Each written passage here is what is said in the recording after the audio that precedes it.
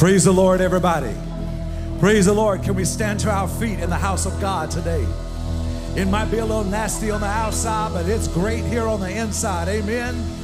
Anybody here love the name of Jesus? Anybody know the name of Jesus today? Has that name been applied to your life? Aren't you glad you've been buried in that name? Healed by that name, deliverance in that name. Hallelujah. Yeah. Praise the name above all names, the one who reigns forever, still the same.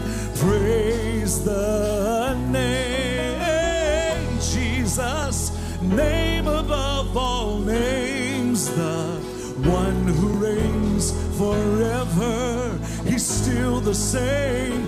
Praise the name. No other name that's higher, no other name that's stronger, no other name forever, forever I will praise the name.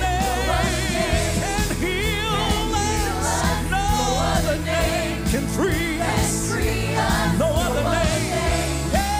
So precious, let's praise the name. Somebody call that name out right now. I love your name, Jesus. Yeah, yeah, yeah. Come on, sing it with us now. Praise the name. Praise the name above all names, The one who reigns, forever. he's still the same. Praise the name. What's that name? Jesus. Name above all names. Yeah. One who reigns Forever and never and never. the same. Praise the Yeah, no other name that's higher, no other name that's stronger. No other name. forever and ever. Forever I will praise No the other name name. No other name. can heal you when you need it. No other name can free us. No other name so precious. So precious. Yeah. Let's praise the name. I'm so glad today that I put my faith and trust in the name above all names, and that he's an ever-present help in the time of trouble, as close as the mention of his name. Hallelujah. Sing it now. Every nation, every nation, every tribe and tongue. All creation. What? We proclaim. We proclaim. Your name. Somebody in the house boldly proclaim that name. Yeah. All creation. All creation. We proclaim. I love the name. I love your name. I love your name, Jesus. Every nation. Every nation. Hey. All creation. We proclaim. Come on, can you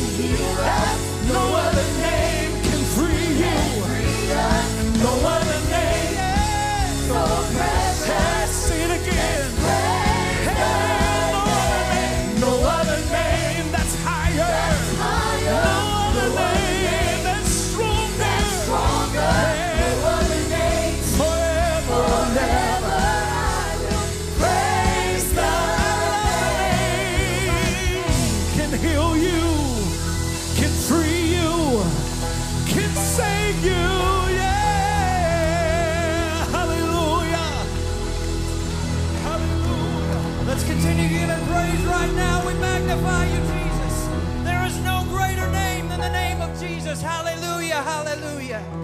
Amen, amen. It is so good to have each and every one of you here for Sunday morning service. If it is your first time in the building, I want you to know you are welcome home, and we love you already. Right now, this is what we call family time. Step out across the aisles, greet somebody in Jesus' name. If you see somebody you don't know, make sure they feel welcome.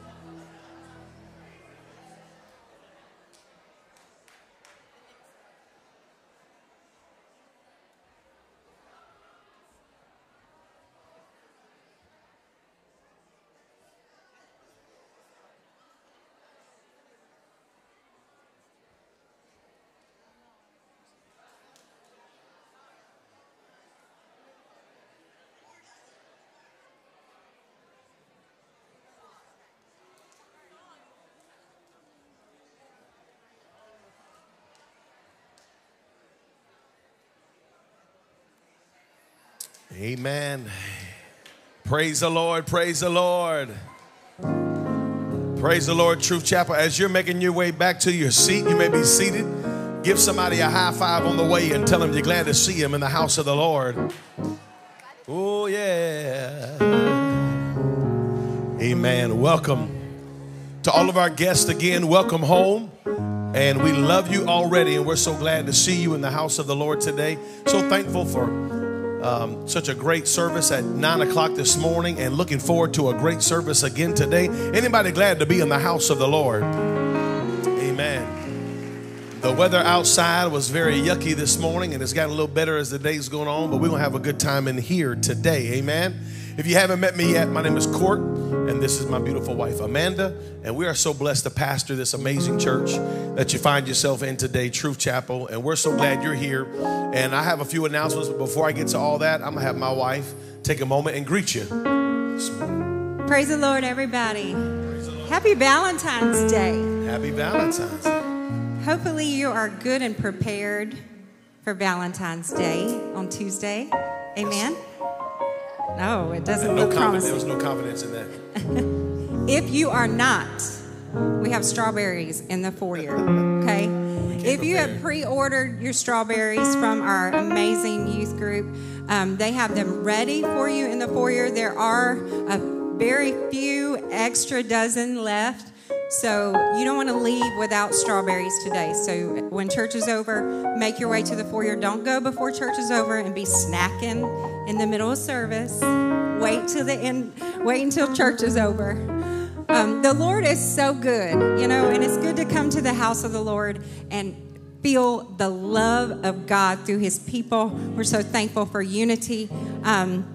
Quick announcement this morning. February 18th, Saturday, February 18th at 6:30. Ladies, we are doing a game night over in the Student Center. You do not want to miss it. I encourage you to be here. Is that this Saturday? It is this Saturday. Man, y'all, we're going to be all the way through February before we blink. Wow, time is flying. This Saturday, when you're having fun. Yes, it does. Saturday in the Student Center at 6:30. Be there. Amen. Amen. Is that it? Hey, will you be my Valentine? I will. Okay. Absolutely. I got some Absolutely. chocolate covered strawberries upstairs. Yesterday was 25 years. 25 years. Not our wedding anniversary, but the anniversary of when we started dating. Mm-hmm. February 11th. 1998. 1998. 25 years. What were you thinking? I'm not sure, but that's crazy. Yes, and she's put up with me for this long, so I'm not all that bad. We're blessed to be with you today, and I want to just give you a few announcements. I want to make you aware that this coming Wednesday night, this coming Wednesday night is our annual business meeting, and you don't want to miss the business meeting. I know when we say business meeting, it sounds dreary and boring and a bunch of numbers, but not here.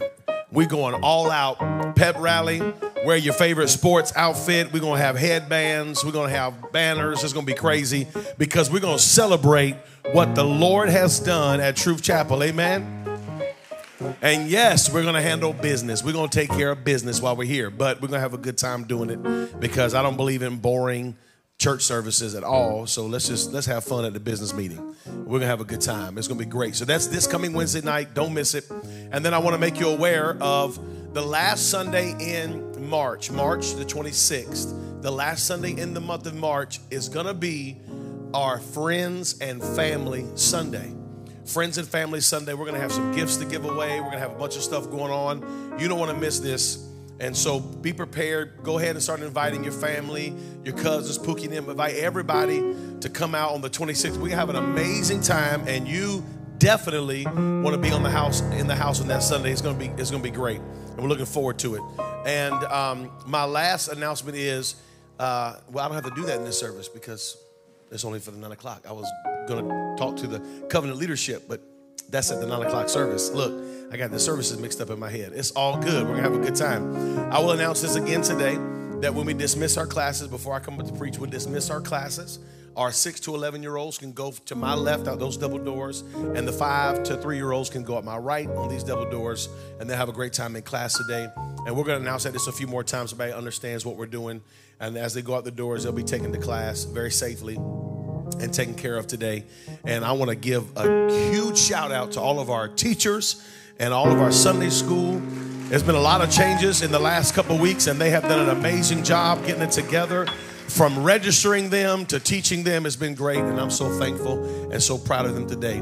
Now, before Pastor George comes and takes up our offering, we're going to do something very, very, very special. Pastor Stewart, would you come?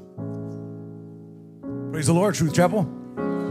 Get to honor a volunteer of the month for the month of February. Absolutely. We had a great session this morning in covenant leadership, talking about volunteers and talking about, what it means to be a leader at Truth Chapel. And this individual that we're recognizing today is definitely a leader. Wouldn't you say, Pastor Chavis? He's pretty awesome. So many things. He helps you out every now and again. He does a lot for me. A lot of times he'll just walk up to me out of the blue and just say, hey, you need anything today? I got you, whatever you need. He's always there. And in every situation. And what I love about this particular individual, we talked about this today, is he brings energy, he brings integrity, he brings passion to whatever he does. And without further ado, we want to recognize today Brother Bryson Hewlin. Bryson.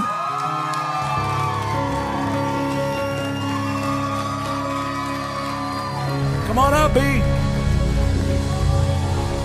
Bryson!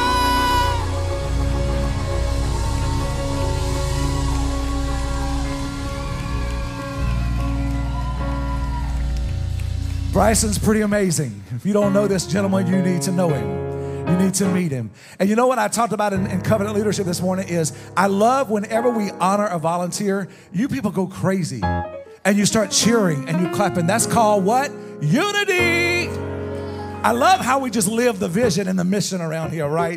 But let me be quiet. Bryson, in grateful recognition of your valuable contribution in volunteering your time and efforts and for the extraordinary service you provide to Truth Chapel, Bryson Hewling is recognized today as a servant leader who truly makes a difference. We love you, Bryson. Love you so much.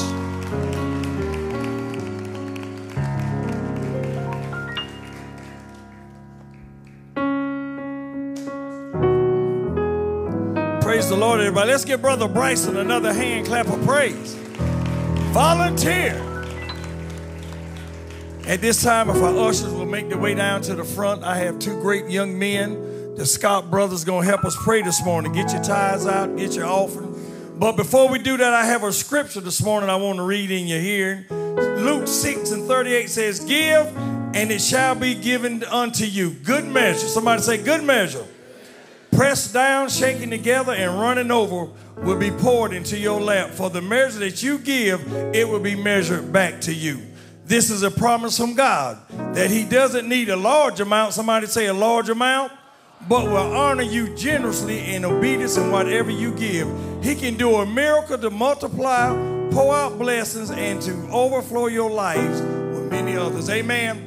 Get your tithes and offering out. We're going to pray. Upon the authority of your word I have given, and it shall be given to me. Pressed down, shaken together, and running over. I am tired. I bring my tithes today into your storehouse. Therefore the enemy is rebuked, and the curse is broken. I look down and open heaven. You pour out your truth to blessing. There's not room to receive.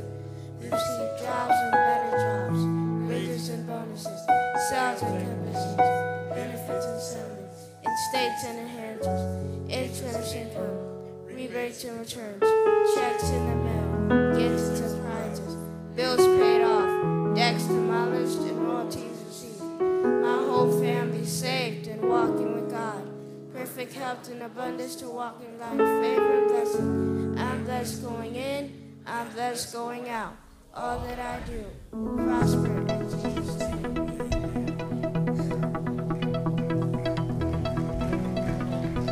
Amen. Can you put your hands together? Anybody got a song in your heart this morning? Are you ready to worship? We love you, Jesus.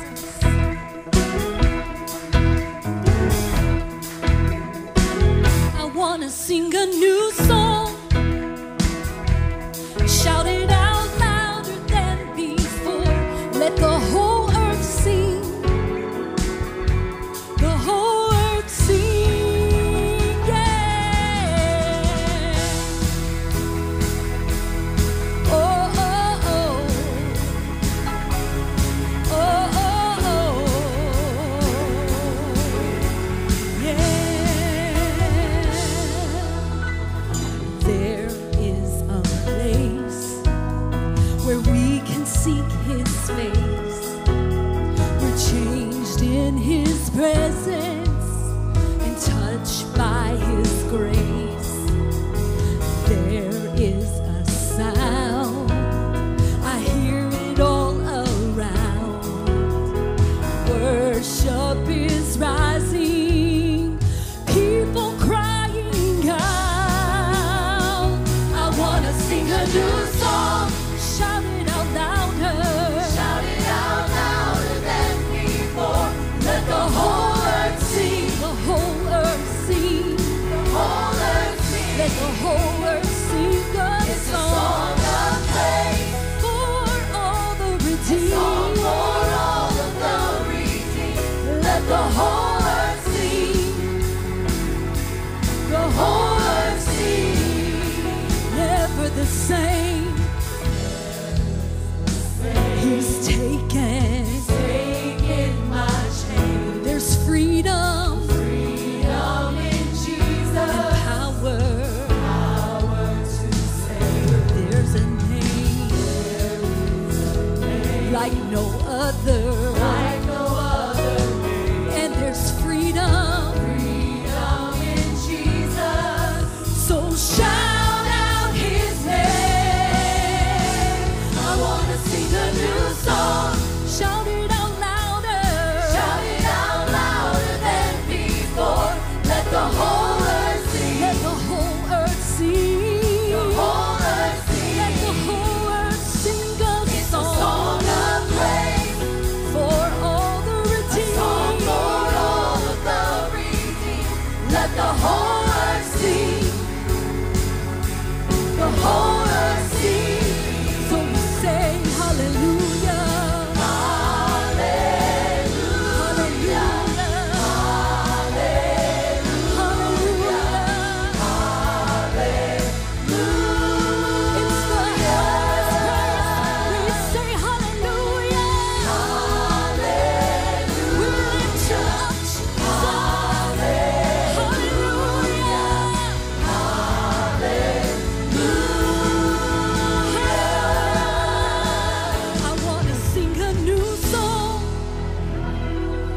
Shout it out louder than before. Let the whole earth sing.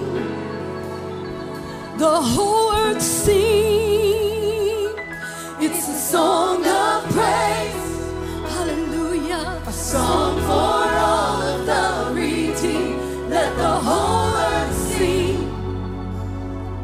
the whole earth sing.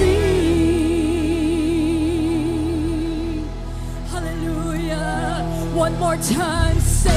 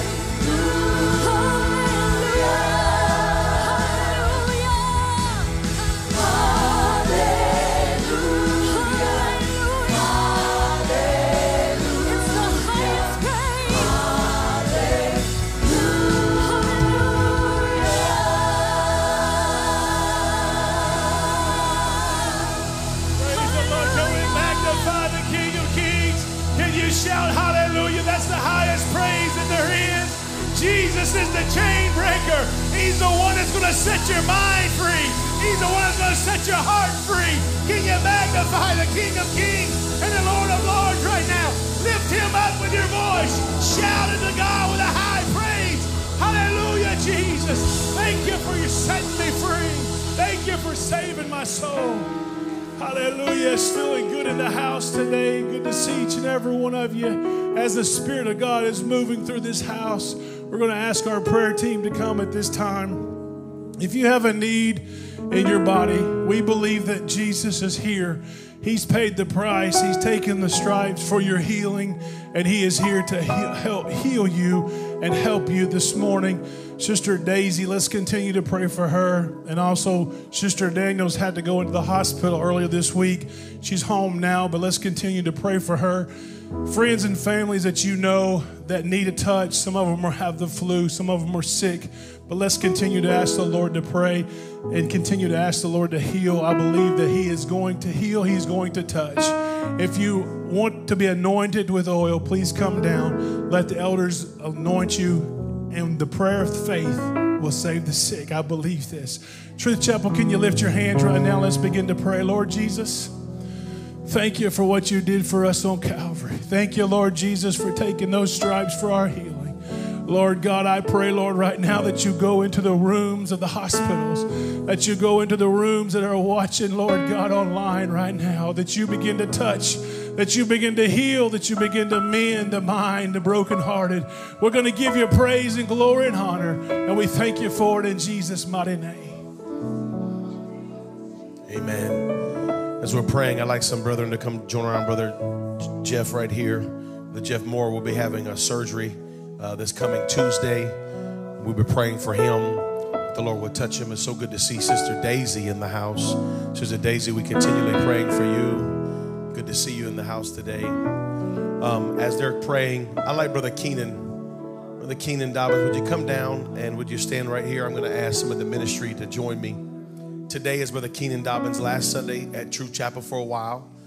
This coming Tuesday, he'll be headed to Berlin, Germany, where he'll be going to school there and also assisting in some ministry there, the ministry team there in Berlin.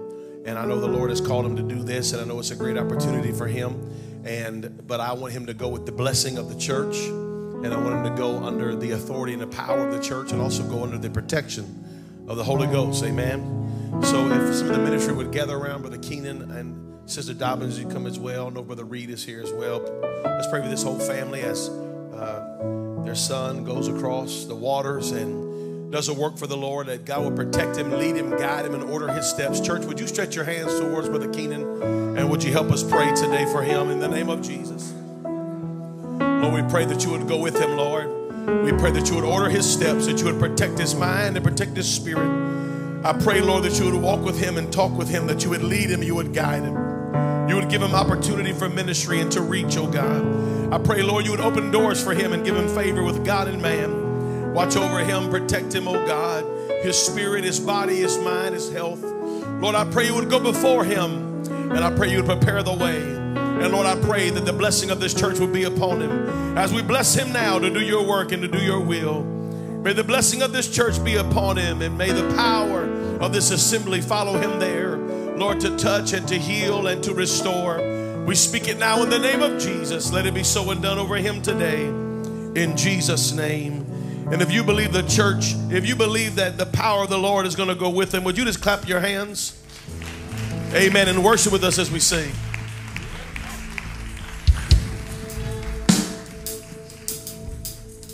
God, we magnify you in this house. We give you glory right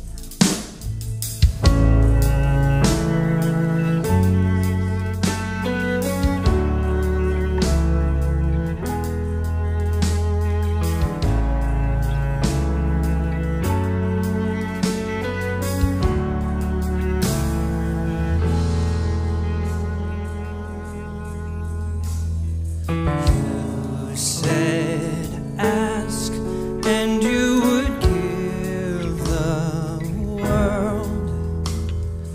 We say yes, heaven come to earth. We cry out, Lord, we ask for the nations. Faith is rising. We now believe as we ask for the nations.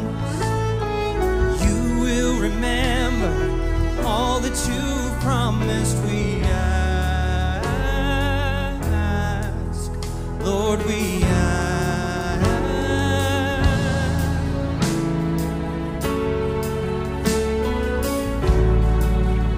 We ask for the nations.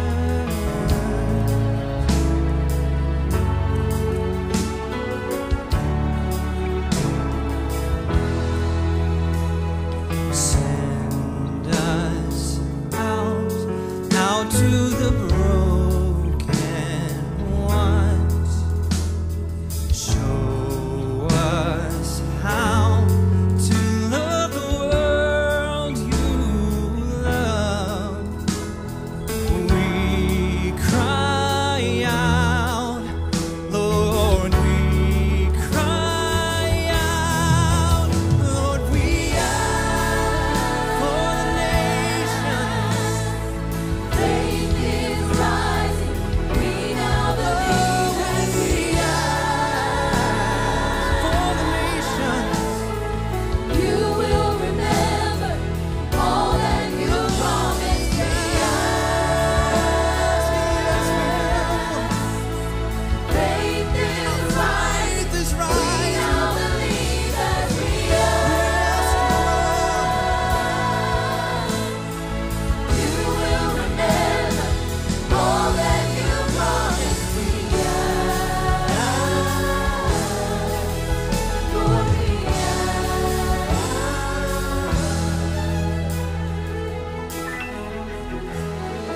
all I'll give my life and all I'll sacrifice it all. All that I am is yours. It's all yours. Take it all. I'll give my life and all. I'll sacrifice it all. All that is mine is yours. It's all yours. Take it all. I'll give my I'll give my life and all. all. I'll I'll sacrifice it all. All that is mine It's is yours. It's all yours. Take it all. I'll give my life and all. I'll sacrifice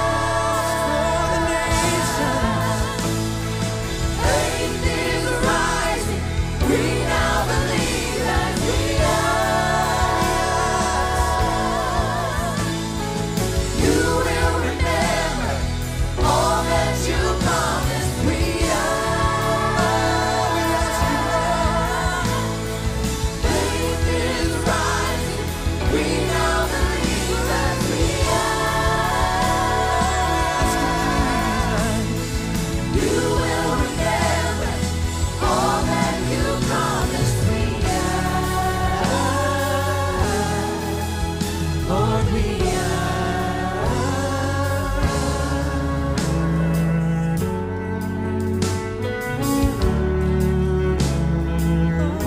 ask for the nation. We ask you, Lord.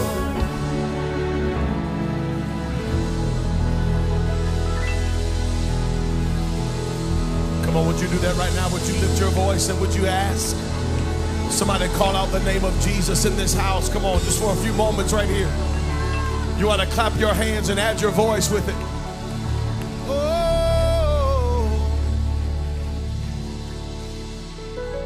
Come on, we believe. We believe that the Lord can do it exceedingly and abundantly above all we ask or even think. He can do it. Not only for the nations, but for right here in Loganville. Amen. For right here in this community, that Jesus is the difference. Jesus is the answer. Somebody, just one more time, would you lift your voice and would you praise him? Come on, glorify him in this house before we move on from this moment. Hallelujah, hallelujah. Amen and amen. What an honor to be in the house of the Lord today, to feel his power and feel his presence. We had an amazing 9 o'clock service, a great crowd. I honestly think we had more people in the 9 o'clock than we have here right now in this service. And that's amazing. It's awesome. Even with the bad weather this morning, what a great turnout. And man, we had good church. And amen. We're having good church right now. I know the Lord's going to speak to us here in just a moment. As you remain standing, I want to dismiss our classes to their prospective classes. They can be dismissed today. Our 6 to 11-year-olds out my left hand, your right hand door.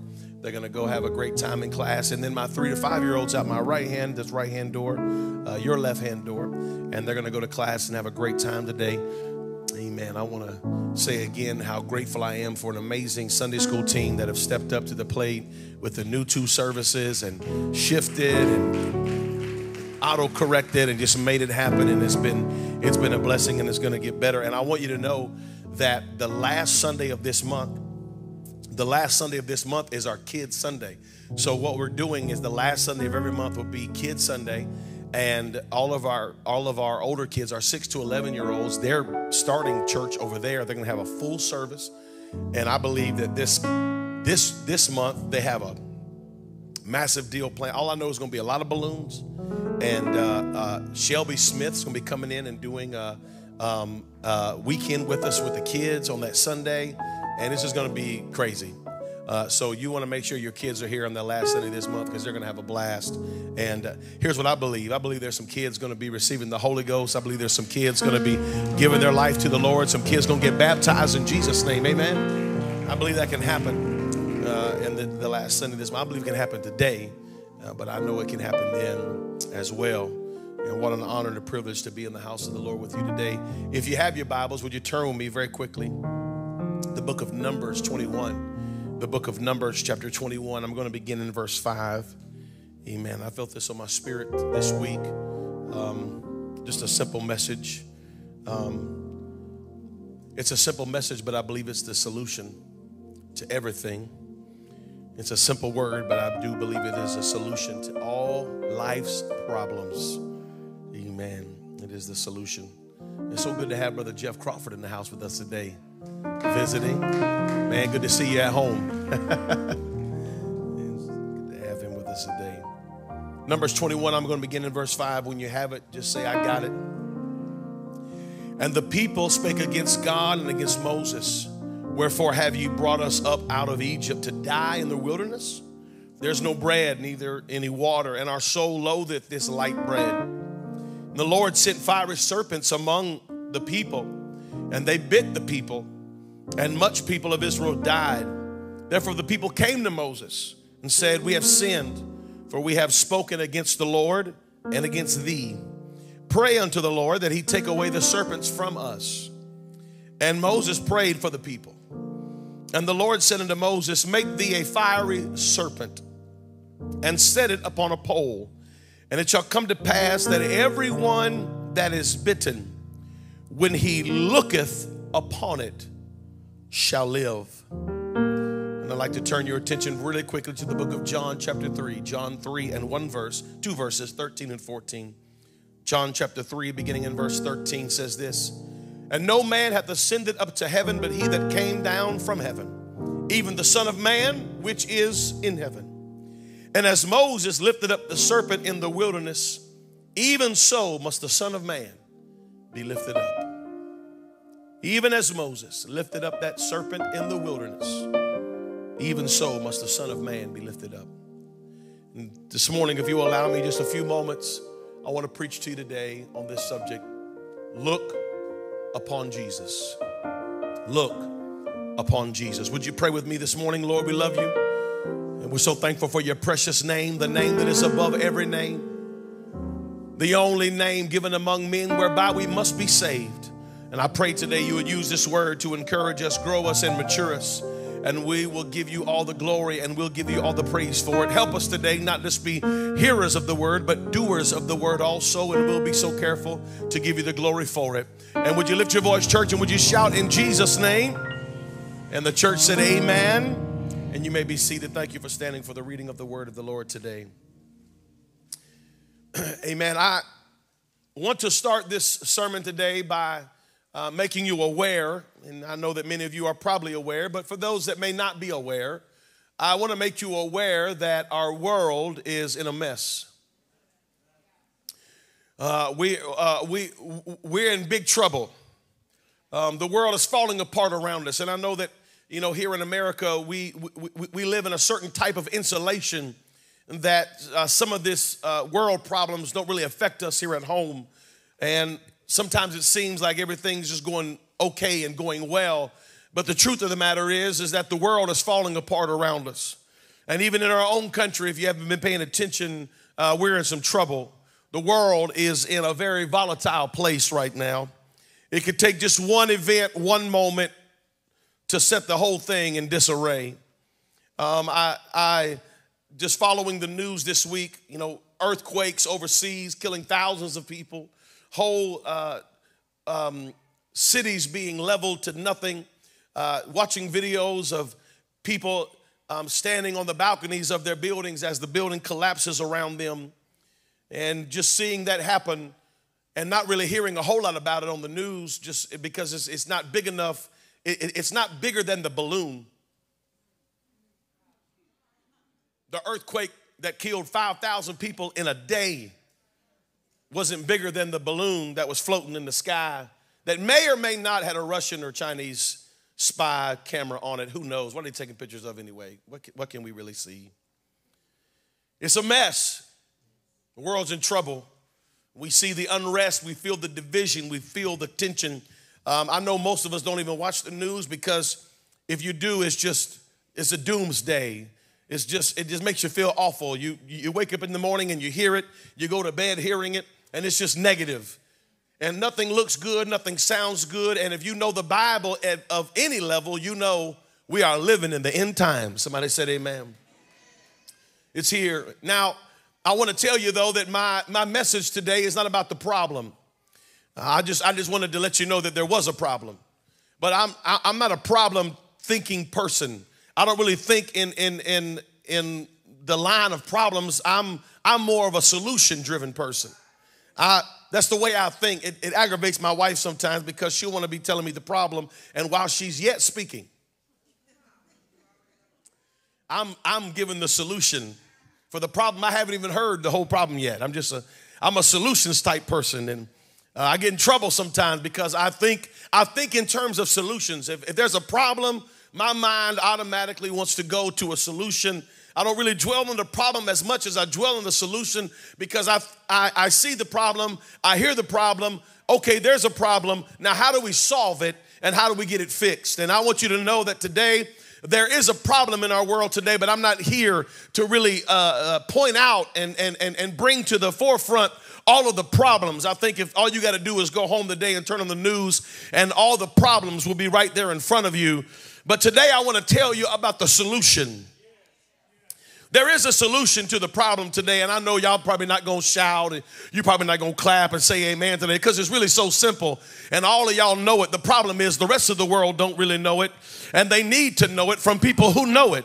Because here's what we know: the solution has always been and always will be Jesus. Come on, somebody. Jesus is the answer. Not my religion, not my philosophy, not my theology, not my denomination, not my movement. No, no, no, no, no. Jesus is the answer. And I got Jesus, so I got what the world needs. Jesus has always been the answer. There is no place that Jesus cannot make a difference. There is no problem that Jesus cannot solve. There is no mountain that Jesus cannot climb over. There is no disease that Jesus cannot heal. There is no night that Jesus cannot bring light to it. I don't care what you're facing today. I don't care what is going on in your world. I don't care how big the problem may be. There is a man. Can I introduce you today to a man named Jesus? Jesus is the way. He's the truth and he's the life. No man cometh unto the Father but by me. The answer is still Jesus. The problem solver is still Jesus. The healer is still Jesus. For it pleased God that in him would dwell the fullness of the Godhead bodily. It's all in him. The healer's in him. The provider's in him. The peace is in him. Hey, he's the mighty God. He's the everlasting Father. He's the Prince of Peace. And he's the fairest of 10,000. He's that wise counselor. He's that good shepherd. He's the Alpha and the Omega, the beginning and the ending. He's the first and the last. He was and he is to come. The Bible said the prophet saw him as a wheel in the middle of a wheel. Hey, hallelujah. He's the one that'll open the book, and he's the one that can open your life, open your mind, open your spirit, bring you out, bring you in, bring you up, and bring you down. Whatever you got, Jesus is still the answer. Yeah. For too long now, we've been thinking that the church is the answer. If you come to church, then that's the answer. And listen, I love the church. I'm so glad for the church. And when Jesus comes back, guess what he's coming back for? The church. Thank God for the church. I'm glad they're in the church. But the church is not the answer. The church is just the boat. I said the church is just the capsule. Oh, hallelujah. The capsule, the bride is not the answer. The answer is still Jesus.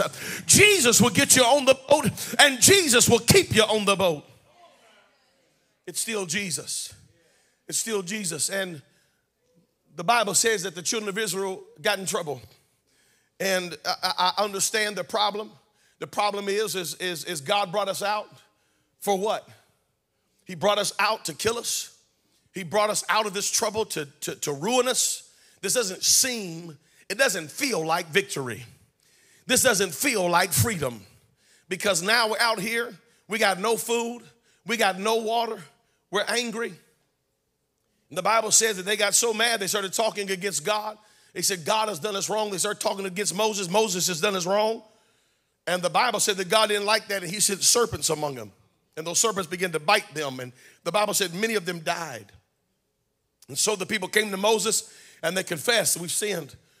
We've been talking about you behind your back, and we were talking about God, and we're in trouble. And the Bible says that Moses prayed for the people. Amen. Thank God for a man of God that'll pray for you.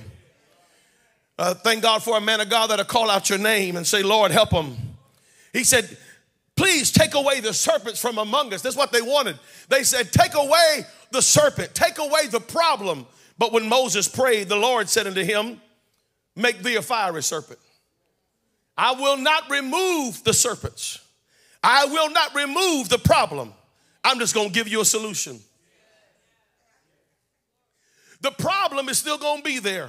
But when you get that fiery serpent made, the Bible said he made it out of brass.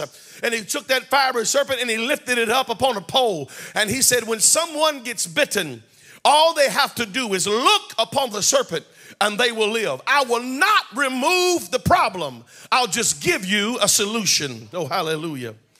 Can I help somebody today and let you know God is not about to remove the problem? The Bible tells us this, that in the end times, the world, the culture will wax worse and worse. It ain't about to get better. Oh, no, no, no. God is not here to remove the serpents. He's here to give us a solution to the serpents. He's not here to remove sin or take away strife or take away trouble or take away trial. That's not who he is. He said, what I'll do is I'll give you an answer for the strife. I'll give you an answer for the trial. I'll give you an answer for the problem. I'll give you an answer for the disease. I'll give you an answer for the addiction. I'll give you an answer for the chains that bind you. And the answer is and always will be Jesus. Somebody shout that name. Yeah, Jesus. Jesus is the solution. He didn't remove the serpents. He just brought a solution. And he said, all you got to do is look on it.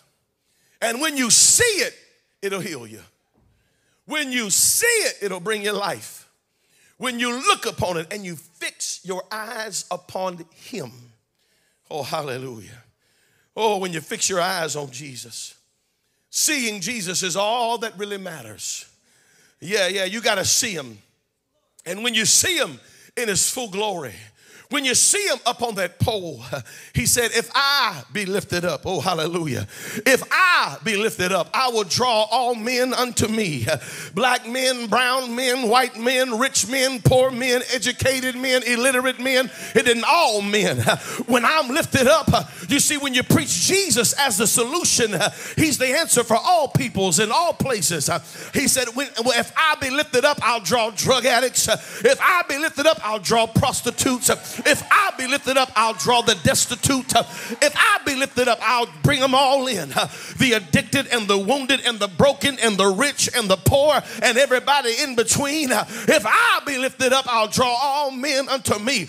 Because it doesn't matter where you are, where you're from, or where you live. If you look to Jesus, he is your answer. Oh, yeah. Oh, yeah. The Bible tells us this of one of the most poorest men that we'll ever meet. Poor man. He was poor. He lived in the Gadarenes. He had nothing. All he had to his name was a legion of demons living inside of his mind. Yeah, they had a name, Legion. And they vexed him day and night. He ran around naked. Chains hanging off of him because every time they would try to chain him up, probably for his own safety, he would break the chains.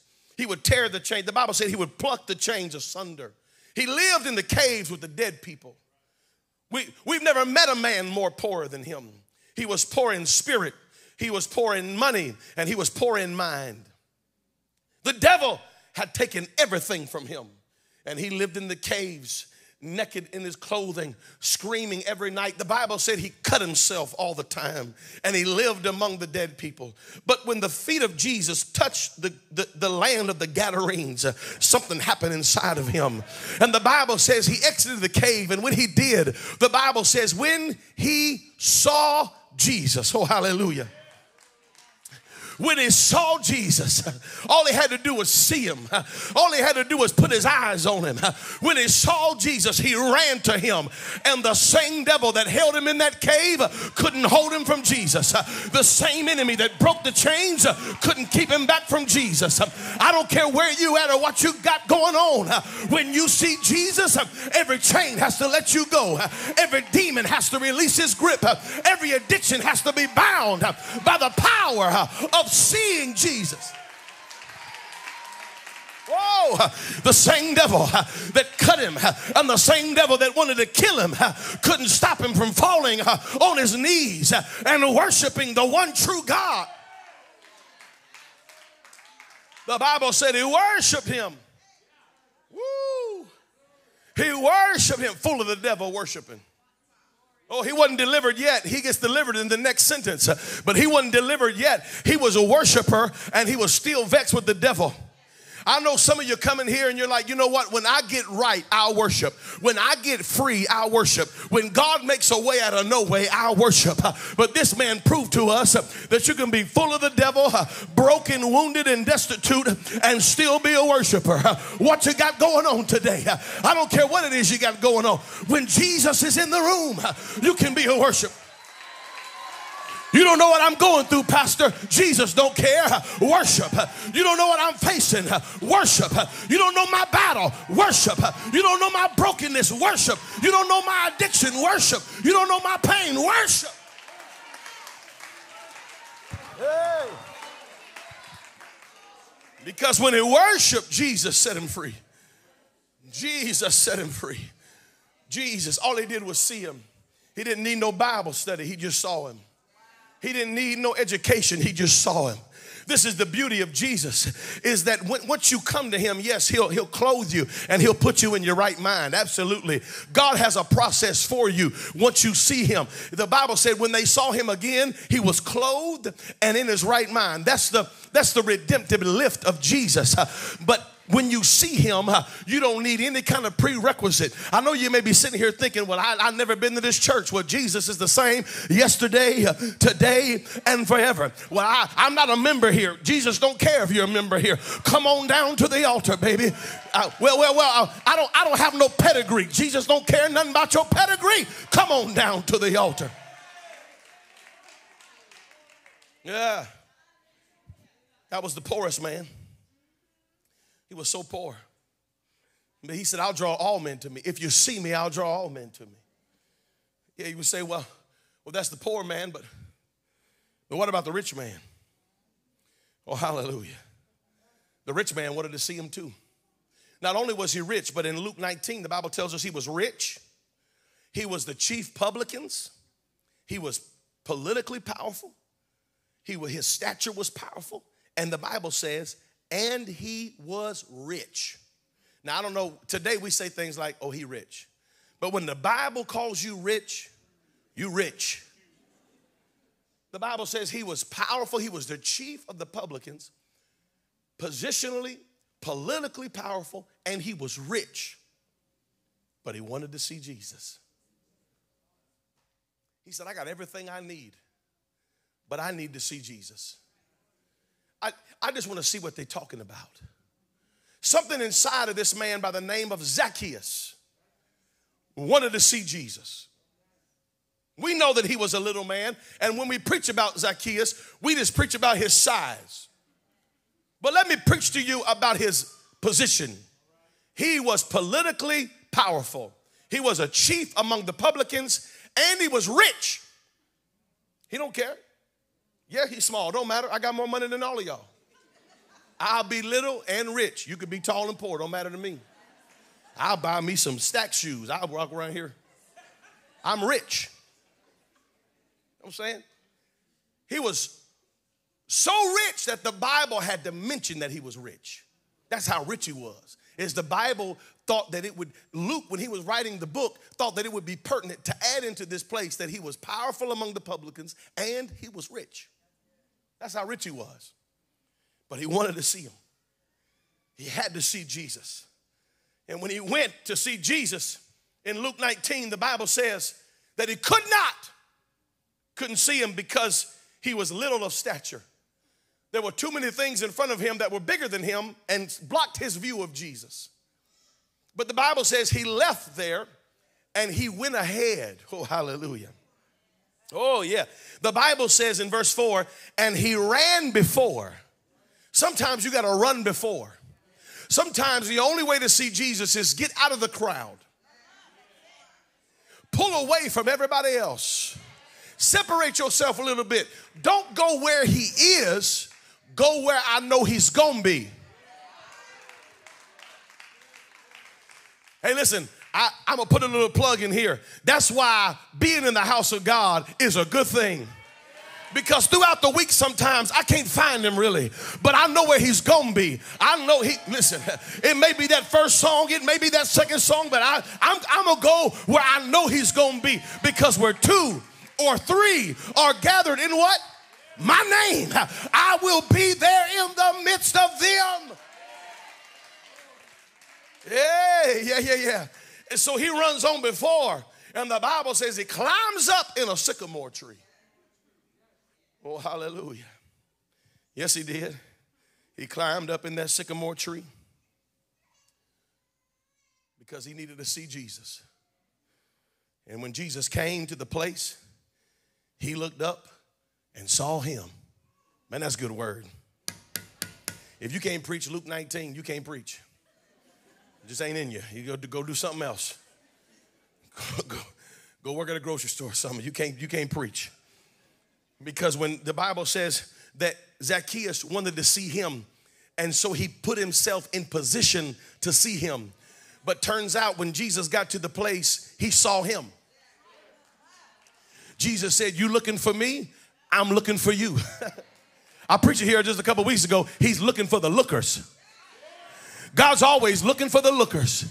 If you're looking for me, guess what? I'm looking for you. And I can find you a lot better than you can find me. If you're looking to see me, I'm looking to see you. Listen, I'm a student of the word, and I love the Bible. And if you ever read that story about Jehoshaphat in Chronicles 20, that Jehoshaphat is facing all those enemies. The Bible said that all the enemies came and Jehoshaphat was afraid. And the Bible says this in that chapter of, I believe it's 1 Chronicles or 2 Chronicles 20, the Bible says that Jehoshaphat set himself to seek the Lord. And he got all the people together and he said, I want y'all to pray and fast because we in trouble. And so they prayed and fasted. And they put themselves in position to seek the Lord. Jehoshaphat called a holy assembly, pulled them all together to the tabernacle. And he said, let's all pray together. And they prayed. And they said, Lord, are you not the God of our fathers? Did you not promise us this land? Ain't you the one who said, we didn't say this. You said this, Lord. They reminded God of who he was and reminded God of the promises that he had made. And then the Bible says that Jehoshaphat ended the prayer by saying this. He said, Lord, we come to you. He said, we don't know what to do, but our eyes are on you. That was the last thing that was said in the prayer. That's how Jehoshaphat ended the prayer. He said, Lord, we do not know what to do, but our eyes upon you. And a holy hush fell over the crowd. And Jehaziel began to prophesy. The Bible says the Spirit of the Lord fell upon Jehaziel, and Jehaziel began to prophesy. Here's what he said. Fear not, for the battle is not yours, it's the Lord's. That's good, but let me tell you what's better. What's better is what the word Jehaziel means. Because Jehaziel, that name means something. Here's what it means. It means the eyes of the Lord are upon you. So the last thing Jehoshaphat said was, Lord, I don't know what to do, but we're looking at you. And God spoke through a man whose name meant, I'm looking at you too. Well, you can't make this stuff up. The Bible is good like that. It's cohesive. I said the Bible is cohesive. They said, Lord, we don't know what to do, but we're looking for you. And he said, if you're looking for me, I'm looking at you. And this battle is not yours, but it's the Lord. I want to tell somebody today, if you'll just look for him, he'll look for you. You ought to say it today, Lord, I don't know what to do, but I'm looking for you. And the Lord said, well, I'm looking for you too. I'm looking for the eyes of the Lord. Search the earth to and fro, seeking who he may show himself strong to. Somebody ought to shout it right now. You ought to shout, Jesus, I'm looking. Look upon Jesus. Now, I'm almost finished. I promise I am. Don't hold me to it. Who'll give me 5 more minutes? Who'll give me 5 more minutes? 5, 10, 15, 20, 25. All right. Woo, thank you, Jesus. That's enough. What's what Jesus said when he saw him in the tree? Jesus came to the place, he looked up and saw him and said unto him, Zacchaeus, make haste and come down, for today I must abide at thy house. Whew. All I wanted to do was see him. I didn't know I was going to get to stay with him. All I wanted to do was see him. I didn't know he was going to come to my home and make some changes and turn some things around. All I wanted to do was see him. See, this is the power of Christ upon that tree. It's the power of Jesus. When you look at him, you can look at him and you can see him in all of his glory. You can look at him and you can see him on the right hand of the Father. You can look at him and see the wheel in the middle of the wheel. You can see the lion and the lamb. You can see all kinds of things. But when you look at Jesus hanging on that tree and you know what he did for you, he bled and died and gave his life that you might be free again. When you see him like that, he'll say, I want to come home with you. There's some things I want to change in your life. There's some things I want to make right in your life. There's some broken things I want to put back together. And there's some things that have held you that I want to break. Yeah. Jesus. Say, well, Pastor Chavis, I'm neither poor nor rich, but I'm full of sin. I'm so full of it. I'm full of darkness. What would Jesus want to do with a man like me? What would Jesus want to do with a person like me, full of sin, full of brokenness? I look to Jesus, but when I look to him, I see him in his perfection, and I see that I can never live up to that. You're seeing him the wrong way. When I look at Jesus, I see that he is Almighty God, and he's powerful, and I don't know if he would have anything to do with a lowly person like me. That's not how Jesus wants you to see him today. Because the Bible says in Luke chapter 5 that there was a leprous man. Watch what the Bible says in Luke 5 and 12. And it came to pass when he was in a certain city, behold, a man full of leprosy. Full. The details are in the scripture. We all know that leprosy is a small disease that starts small and it works its way through the body. It starts as just a small sore or a rash that will not go away. We know this in the book of Leviticus.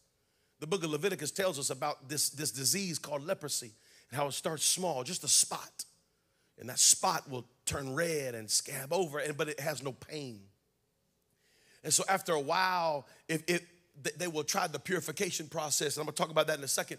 They'll try the purification process, and it doesn't work, and it continues to go and go and go. Then that person is considered leprous, leaving their family, leaving their home, going to a colony full of lepers, and then they live the rest of their life in exile because they're lepers. This man had had leprosy for a long time. I know it because he was full of leprosy.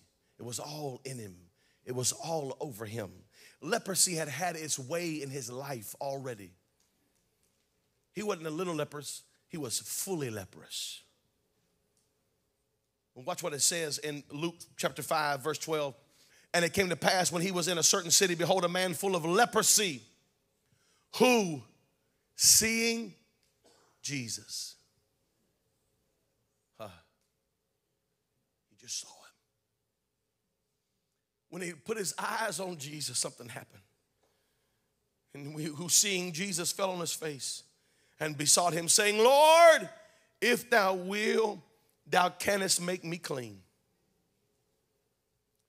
And verse 13 tells us what Jesus did.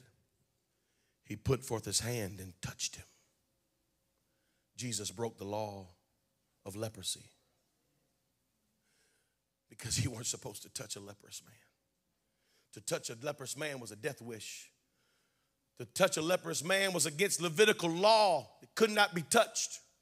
And if this man was full of leprosy, then there's no telling how many years he had been without the touch of another human being, without the warmth of a hug or the satisfaction of a handshake. He lost it when he became leprous. And now he's full of leprosy, so his whole life now has been leprosy. He probably couldn't even remember what it felt like to be touched. And Jesus could have spoke a word. Jesus could have said, be healed.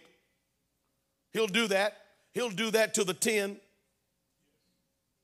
He didn't touch the 10. He just spoke them. He just spoke a word to the 10, and they all left. And when they went on their way, they were healed, and one returned with thanksgiving in his heart. But he didn't do that for this man who was full of the leprosy. For this man, he stretched forth his hand, and he touched him. So I don't care what you sit in this building with today, pain and sorrow and sin from the top of your head to the sole of your feet. You may say, Pastor Chavis, it's not that I'm a sinner, it's that I'm full of sin. I've been sinning for a long time. I'm a professional sinner. I've been walking this way for a minute. This isn't my first rodeo. I want to tell you that Jesus has a touch for you today. All you got to do is see him. Look upon Jesus. Look upon Jesus. Look upon Jesus. He's that sacrifice for sin. Oh. He's that sacrifice for sin. It's so good. And I'm really about to close. This is the last thing I'm going to say. But it's too good to let it go by, because if you go back to Leviticus and you look up the law of leprosy, there is an atonement for leprosy. There is an atonement for leprosy. Here's the atonement. I'm going to break it down for you real fast. The atonement for leprosy is this: if a man hath leprosy, let him show himself to the priest. The priest will take 2 doves, 2 turtle doves, and he will take one of the turtle doves. He will kill it in an earthen pot. He will let it run over the water. He will take the blood from the dead turtle dove, sprinkle it upon the live turtle dove, and let him go. Ooh, I felt the Holy Ghost when I said it. Covered by the blood, and he let me go. He died. Where did he die? In an earthen vessel. A man. He was a man like as me. Tempted in all points like as me. And he, the water and the blood. This is my son in whom I'm well pleased. Dipped in the water, covered in the blood. He gave his life for my ransom. He was all God and all man. He was everything I needed and more. He covered. So when Jesus touched that leprous man, it was more than just a touch. No. It was a touch from the atoning dove. It was the touch from the atoning dove. My blood is upon you. You can go free. I'll die. I'm the one that would face the cross. I'm the one that will bleed and die. Lord, if it be thy will, let this cup pass from me. But nevertheless, not my will, but thy will be done. I'm the one that will die in an earthen vessel, and water will flow from my side. And I'll be the atonement. And so when you look upon Jesus, you have to see him as the atoning Jesus. Oh, yes. One day we will look upon him for eternity, because we will go to the city where the Lamb is the light.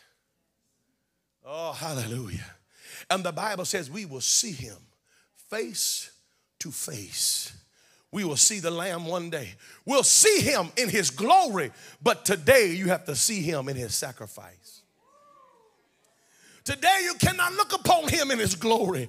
I must look upon him with the crown of thorns that he wore on his head, so that I could have the mind of Christ. If I'm going to see him today, I have to see him bruised for my transgressions, wounded for my iniquities, and my healing is in his stripes. My healing is in his wounds.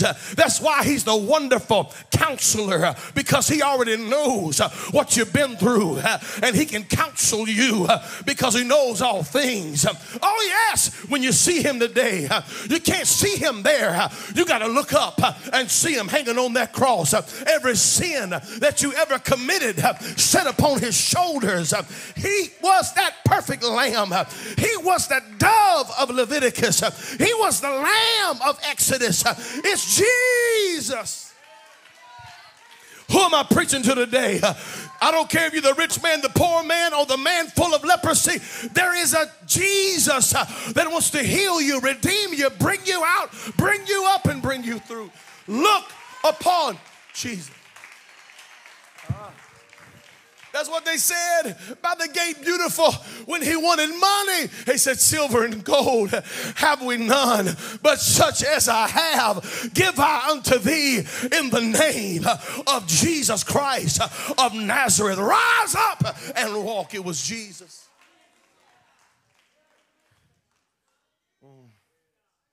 It was Jesus. Would you stand with me as the music comes?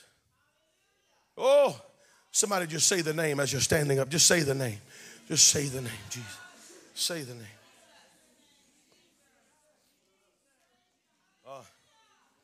Can I tell you today, I know that we're apostolic, and I know that we're Pentecostal, and that's I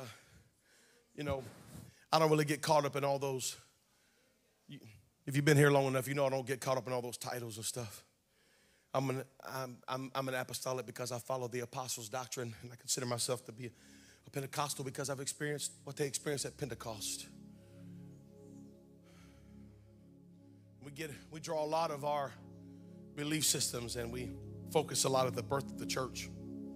In Acts chapter 2 and verse 38, repent, be baptized in the name of Jesus Christ for the remission of your sins, and ye shall receive the gift of the Holy Ghost. But can I just mess with your theology just a little bit today? I don't want to hurt nobody's feelings here today, but I want to just mess with your theology. And I want to tell you today that repent, be baptized, be filled with the Holy Ghost is not the message of Acts chapter 2.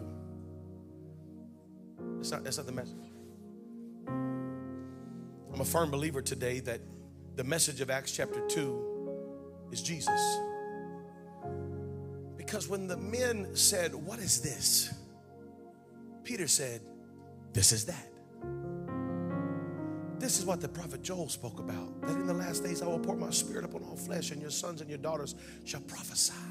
Then he said, "This Jesus," he preaches Jesus to him.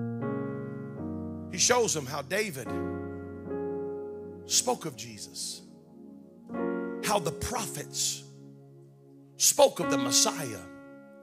He preached Jesus to them, and then he ended it by saying, "This Jesus whom you've crucified, God hath made Lord." He preached Jesus to them. And when they saw Jesus, when they looked past Peter and they looked past the disciples and they looked past it all and they just saw Jesus there, knowing that he was the Messiah, knowing that Jesus was the way, the truth, and the life, knowing that everything that they had been taught in their Jewish lives culminated in the man Christ Jesus, they said, "What shall we do?" And repent, be baptized, and be filled was the altar call to the message. The message was Jesus. That was the message. Listen, repenting of your sins, being baptized in Jesus' name, being filled with the Holy Ghost, that is not the message. That is the result.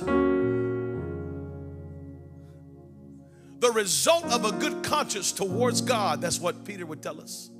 It is the result of a good conscience towards God. When I hear Jesus, I want to repent of my sins.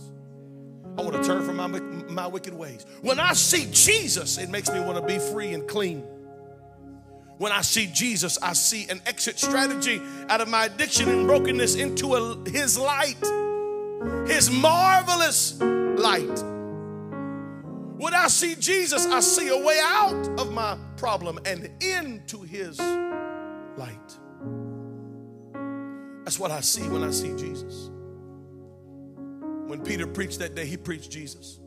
When Philip preached in Acts chapter 8 to the Samaritans, you know what he preached?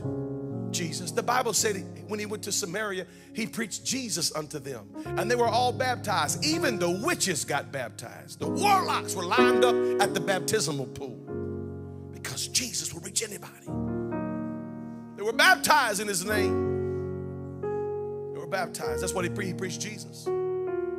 And when Jesus finally dealt with Peter and his spirit against anybody who wasn't a Jew, and he showed Peter, he said, "Peter,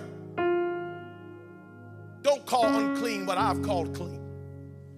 And Peter said, "I perceive that God is not a respecter of persons." And he went to Cornelius' house. When he got to Cornelius' house, what did he preach? He didn't even mention the Holy Ghost. He didn't even mention baptism. Wasn't even in the message. He just preached Jesus. And as he preached Jesus to that family, it was too powerful for him. Yeah. There was such a spirit there of Jesus in the room. They couldn't even wait for the altar call. They couldn't even wait for the pastor to say, "The altar is open." No, right in the middle of the message, that family began to speak with new tongues as the Spirit gave them utterance. And they were all filled with the Holy Ghost. And the Jews said, "What?" They were flabbergasted. He said, what just happened? Peter said, "We ought to baptize them because they received the Holy Ghost like as we." And they said, "Yep, we ought to do that." And they baptized them in Jesus' name. But Peter never one time mentioned baptism. He just preached Jesus. Not one time did he mention that stuff. He just preached Jesus. Jesus is the one that led him to all that. It was just Jesus. And it worked for the Jews, it worked for the Samaritans, and it worked for the Gentiles.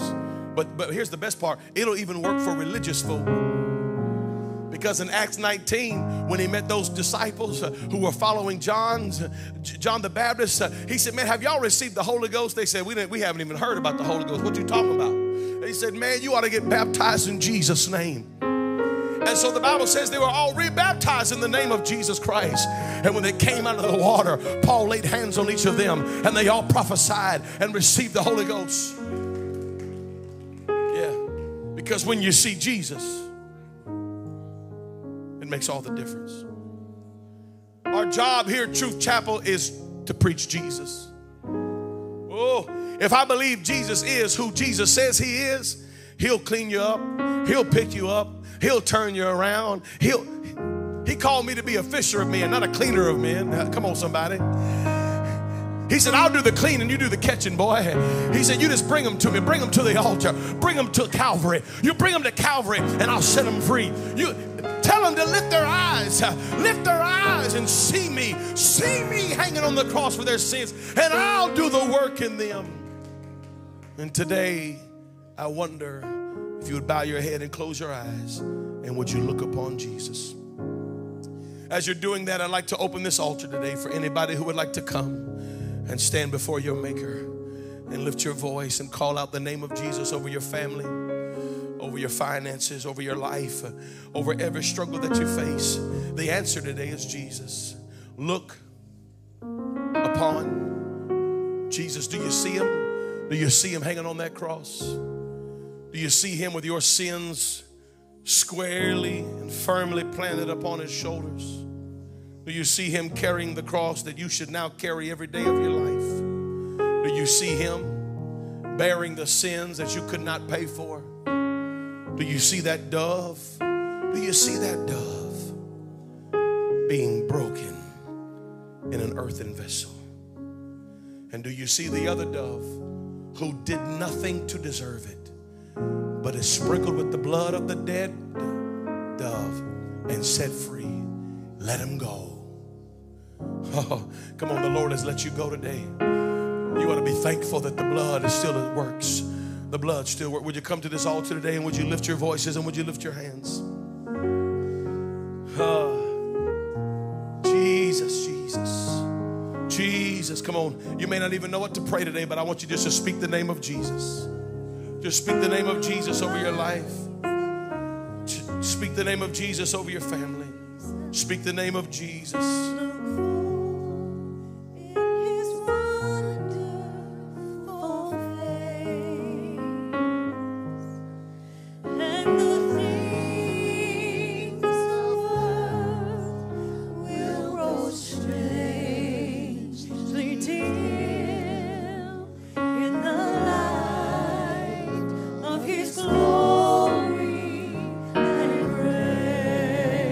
Oh, yes. Turn your eyes. Turn your eyes upon Jesus. Oh, yeah. Look full. Look full in his wondrous, his wonderful face. And the things of earth, everything you're facing, will grow strange to him. Hallelujah, Jesus. In the name of Jesus, of his glory. Come on, sing it. Turn your eyes. Turn your eyes upon Jesus. Look full in his wonderful face. And the things of earth. And the things of earth will grow strangely dim in the light of his glory. Come on, that's it all over this building. Before we go home today, you ought to speak the name of Jesus over your family. Speak the name of Jesus over your mind. Turn your eyes upon Jesus. Upon Jesus. Look full in his wonderful face. And the things of this earth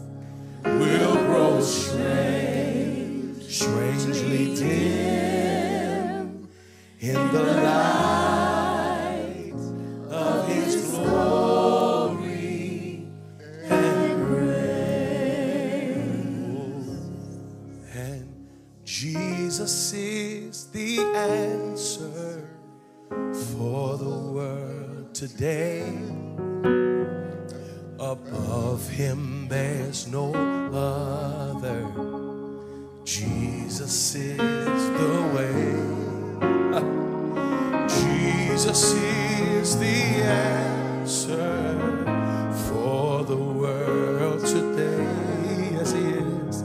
Above him there's no one. Jesus is the way. Come on, you ought to say that with him. Oh, Jesus is the answer for the world today. Above him there's no one. Jesus is the way. Jesus is the answer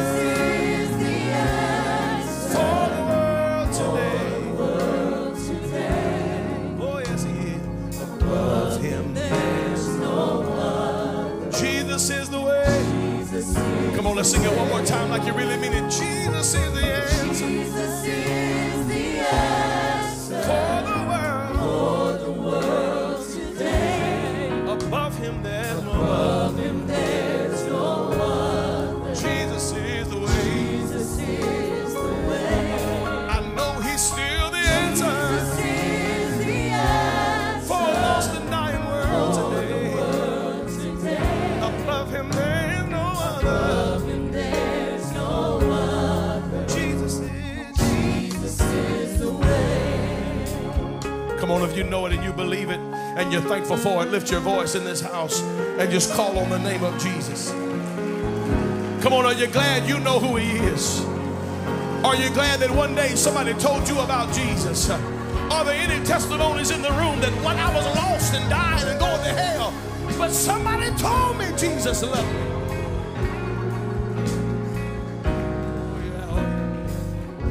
Oh, thank you for being in the house of the Lord today. Thank you for letting me preach to your spirit today. I know we didn't go deep today, theological, and we didn't, maybe this is a simple message for some of you. But I've been in church for a long time, and I've been walking this walk for a long time. But I still get excited when I hear about the name of Jesus, the person of Jesus, the power of Jesus. There's something about that name, sweeter than the honey on the honeycomb. Yes, it is. Amen. So thankful for you and so thankful for what we feel in the house. And if you are a first-time guest today, I would love to meet you. If you go out the door to my right, your left, the back double doors, make a quick left and a quick right. You'll see the little sign there for our first-time guests. Come see me. Come meet me. I want to give you a gift and tell you how thankful we are to have you. Aren't we so grateful to have all of our guests with us at Truth Chapel today? Amen. Amen. Don't forget this Wednesday night, business meeting, pep rally. Wear your jerseys, wear all your sports stuff. We're going to have a good time in the house on Wednesday night celebrating what the Lord has done. Amen. Would you stretch your hands towards me? I pray that when you leave from this house that God would cause his face to shine down upon you and give you favor with God and man. I pray that he would prosper you and protect you, lead you and guide you and order your steps. I bless you. I bless your family, your finances, your children, your home. I bless you with health, happiness, and abundance. And I rebuke the devourer for your sake. Leave this house today and walk in the favor of the Lord. I pray it over you now in Jesus' precious holy name. Won't you greet somebody before you leave today? Tell them you love them. Yeah.